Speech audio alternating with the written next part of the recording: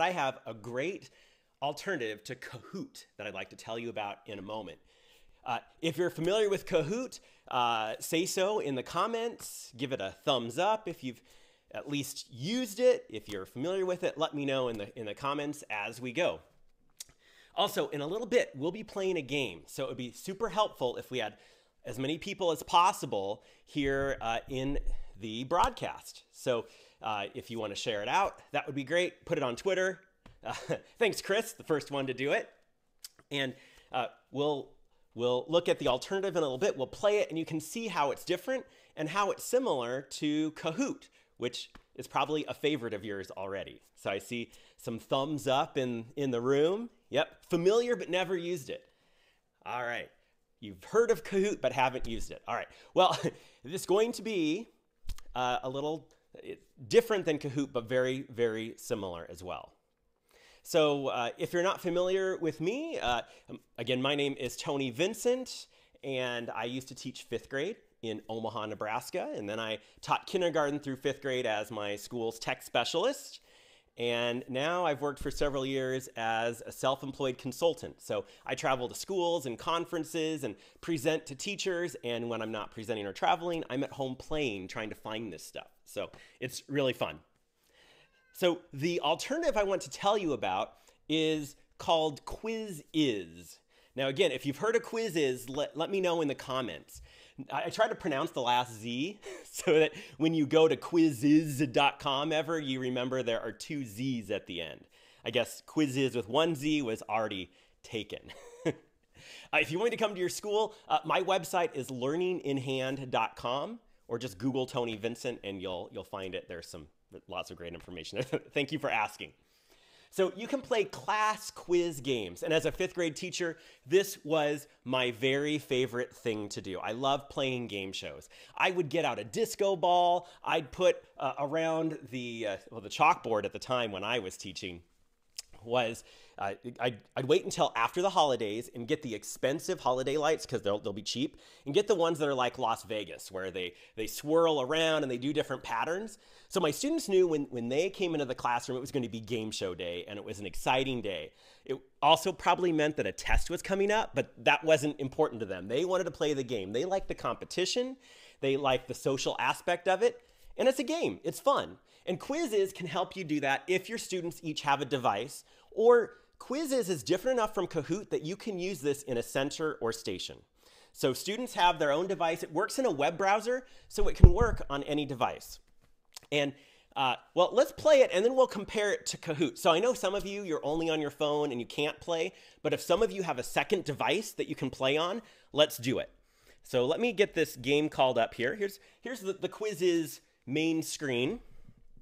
And I've already got a quiz set up, and I have made a quiz about Periscope. So I want to see what you know about Periscope. And we're going to play live. If you're watching the replay, I'm going to go through the questions too so you see what it's like. But when I click play live, then Quizizz has some options that I can do. And these options are more numerous than what you get with Kahoot because you can turn off the leaderboard and question timer. That's probably one key difference that's important to know. Sometimes a leaderboard and a question timer can really make students nervous, increase their anxiety. So if you're working with students who have a problem with the competition aspect, you could turn those off. I'm going to leave all the settings on for what we're doing today. And so I have that. I'm going to click proceed. And now it gives us this join code. So if you have a second device, a computer around, would you please join us by going to join.quizizz.com? And then when it asks you for a join code, put in 10484 and your name. And we'll see if we just have a couple people in there, that's great. If we get more, that's even better. Oh, we got somebody's in there. All right. Ashley Langford is our first troop into our game. Awesome. It's join.quizizz.com, and hopefully you can see this. The number is 10484. And now Shelly's in. Welcome, Shelly. Each time you join, you get a different animal avatar. Sometimes students are disappointed in what they get. Sometimes they're excited. Oh, your laptop's not cooperating. Well, That actually happens in the classroom quite a bit too. Sometimes people can't get in. So a few more people join.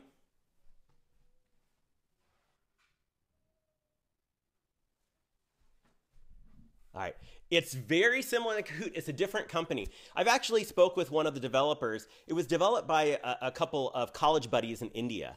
And they just had this vision for a game, and it does. It looks super similar to Kahoot. You would think it's just a different game mode in Kahoot, but it's a completely different company. It will take a separate account.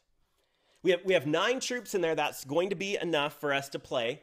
I'm going to click Start Game, but I'm also going to do something weird. While some of it is, yeah, that's important. It's completely, totally free. And from my talk with one of the founders, he said it'll always be free for teachers.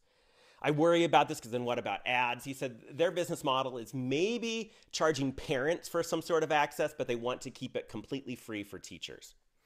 So I'm going to open up a new window here, and I'm actually going to join Quizizz so that those of you that aren't one of our troops can still get in.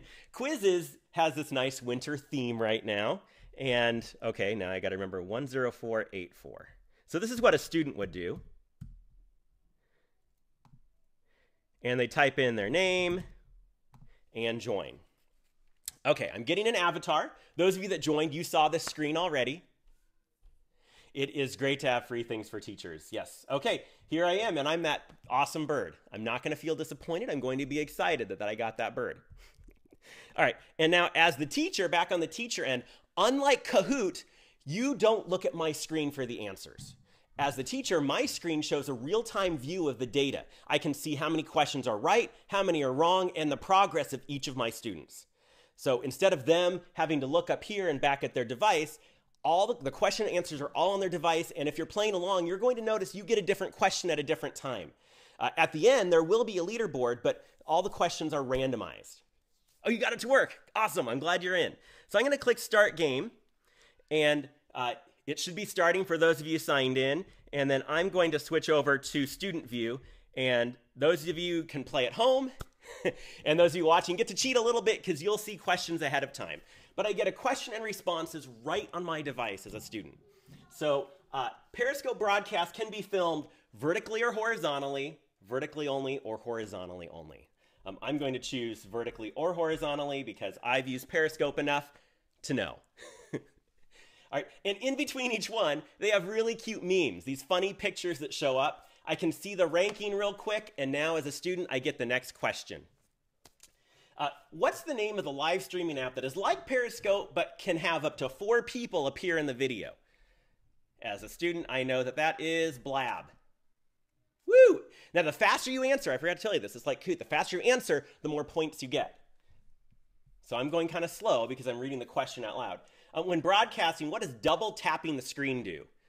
Let's just get this wrong so you can see block all comments. And, oh, 0 points. And there's my meme. The memes are really fun. They're pretty cute. All right, another question. How long after the live broadcast does a Periscope replay expire? 24 hours? Hopefully lots of our friends get to see this before it expires, or it's on Katch.me, so not a big deal. What is Periscope's parent company? Well, you sign in with Twitter, so it is Twitter.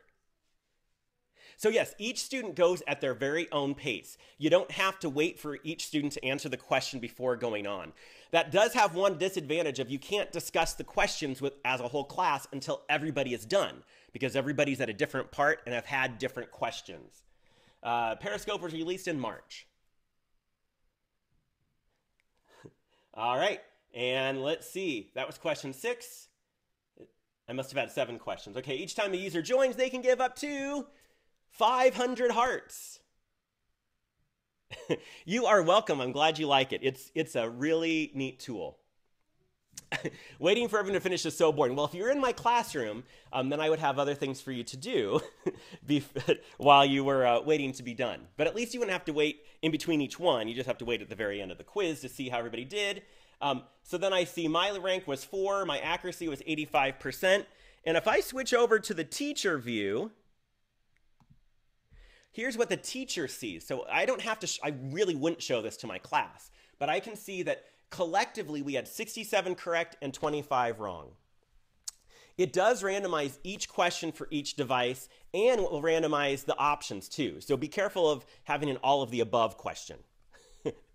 So then it looks like I can see, Ashley missed a couple. Is there anybody that got 100%?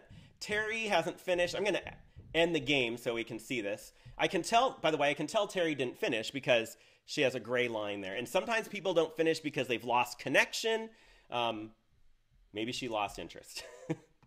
But I'm going to end the game, and I'll get this handy chart, which I can download as an Excel spreadsheet if I'd like. So here I can see Amy. Amy, you got the most points, and you got them all wrong. Round of applause. Let's give Amy some hearts for being our winner. And I think she's the only one that got them all right. So Amy knows quite a bit about Periscope. So here I can see question and student in this chart. Amy, look at all those hearts. Awesome. And now I can see questions. Each question I can see the number right and the number wrong. And then I could use this to do some reteaching perhaps. You are a Periscope geek, aren't you, Amy? Congratulations. So you can see some of the differences and similarities to Kahoot.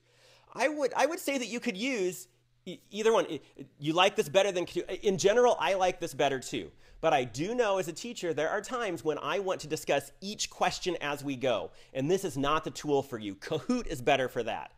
But in other cases, this is the tool for you. And check this out. I'm going to save the data. Again, I could save it as, it's saving as an Excel spreadsheet right now. I don't need that. I'm going to go back to my home. And let's see. I'm going to go to my quizzes. And when I start this quiz, I could assign it as homework, and I can have it expire up to 2 weeks later. Because unlike a Kahoot, where everybody has to look at my screen, you have your own screen, which means that a quiz can be taken at any time before I make it expire. And I'll have a code just like before. So this works great at a classroom center or station because students could cycle through and play. They don't each need their own device right now. So definitely some advantages over Kahoot. And then again, that big disadvantage is that it's student-paced for, there might be times when you want what you do to be teacher-paced. Okay, great. We have a couple minutes for questions. You can add pictures as a background to each question. There are no support for videos. Questions, there's not currently a way that I know of to have the questions read aloud to students. With Kahoot, that's another advantage, is that if it's teacher-paced, you can read the question and responses aloud to your students. Quizizz, you can't do that for the whole class. Can kids retake to improve? If it's left open as homework, I think they could put in the code and take it again and again, yes. The questions can be pictures. You can upload a picture or put in a URL to a picture. That's true. The answers cannot include a picture. However, they do have, and this is new to Quizizz, they do have an insert menu for Greek, Latin, special characters, and math characters. So they do have, like some fractions and square roots, but that you could use in your question or option answers. If I go to create, it's pretty easy here. I name my quiz, and I can make it public or private because just like Kahoot, people could search through their library and take your questions. And then here, the neat thing is, as I type on this side, I see a preview of what the question will look like over here.